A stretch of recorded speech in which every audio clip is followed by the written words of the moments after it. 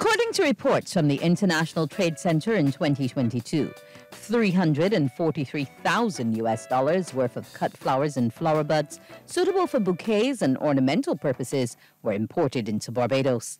Additionally, says Acting Chief Agricultural Officer Michael James, in that same year, 11,000 United States dollars of fresh-cut orchids and buds suitable for ornamental purposes were brought in. Mr. James says these statistics suggest local horticulture farmers are producing sufficient orchid stems to have significant control of the domestic market. In fact, reports reaching the ministry indicates that our locally produced orchid flowers have a longer shelf life than those were imported. Hence, our locally produced orchids have a unique preferential advantage for the consumers. Ladies and gentlemen, the International Trade Center estimated that in 2022, $9.8 billion worth of cut flowers were imported worldwide, with $192 million related to cut flowers with respect to orchids alone.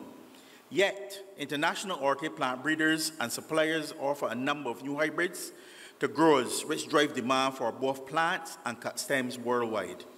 We envision a Barbados where locally bred orchids are positioned in our biodiversity as the iconic black-bellied sheep.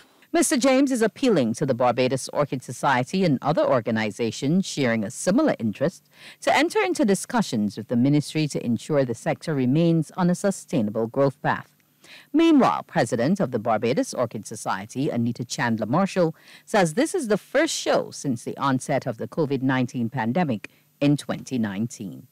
We are indeed very happy to present you Artistry 2024. This year, we are celebrating 85 years.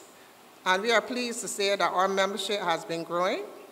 And we have a number of relatively new members that share the passion that we all have for orchids. The awards today will include 2 trophies to honor Rohanna King and Roger Bryan.